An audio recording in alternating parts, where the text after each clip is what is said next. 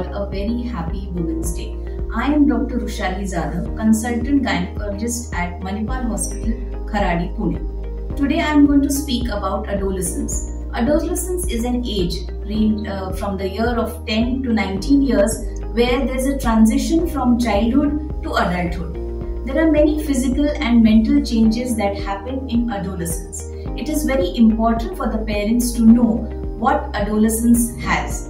There are a number of changes, hormonal changes in the body, especially for girls, that happen and which the parents need to know. First of all, it's like menstruation. Menstruation, menarche, or start of the period or the first period.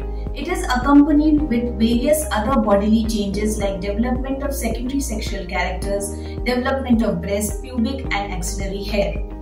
The girl needs to be educated about menstruation. She needs to be given sex education. She needs to be told about hygiene. So these are the few points which I am going to discuss about menstruation or menstrual hygiene or care to be taken during menstruation.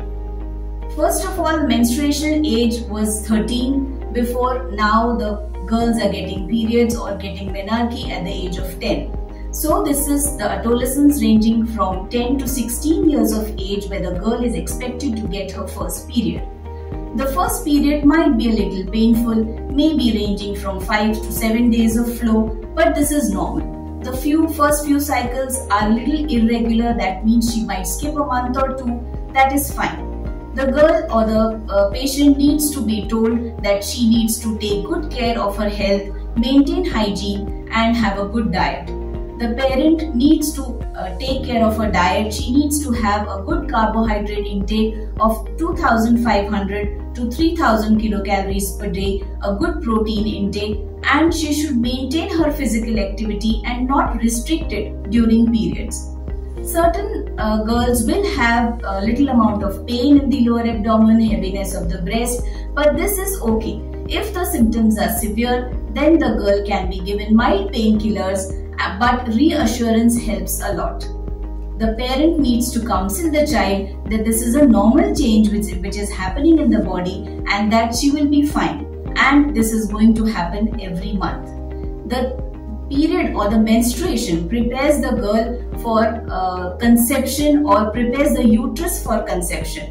Here the body undergoes a lot of changes. There are hormonal changes in the body. Maybe this is reflected in the girl's or the child's behavior.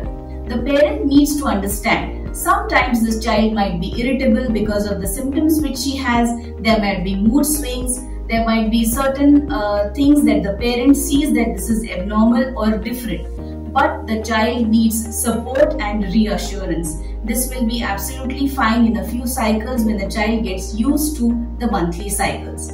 The mood changes are there in every girl, but these need to be addressed by the parent in such a way that the girl feels that this is a normal part of the regular body function. She needs to understand that the body is showing a normal sexual or reproductive system by her menstruation, which is happening every month. So the menstrual cycle and the key disorders of menstruation I'll just discuss in short. The key disorders could be just irregularity or painful cycles, and the cycles could be a little delayed, that is maybe a 45-day or a 50-day cycle or sometimes a 60-day, or the cycle prolongs or the flow prolongs for 7 days or more. But if the child is not having a very heavy flow or she is able to bear it, then the parent does need to just reassure her and tell her about hygiene, and she needs to understand that she needs to take a good diet during menstruation.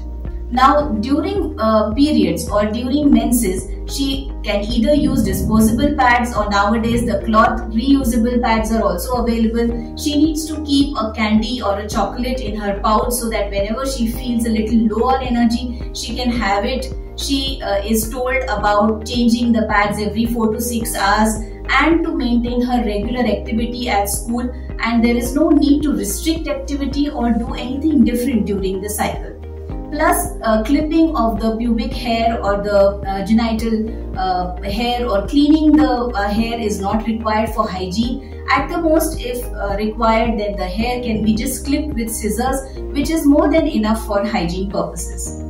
Diet, I've already spoken about. Hygiene, exercise, I've already spoken about. So these are certain changes in the girl's body that happen, and sometimes in adolescence there are things like mental health issues which happen in children, which might be because of peer pressure or due to the environment in which they are staying, like behavioral disorders, sometimes addiction like smoking, alcohol. All these problems happen in adolescence.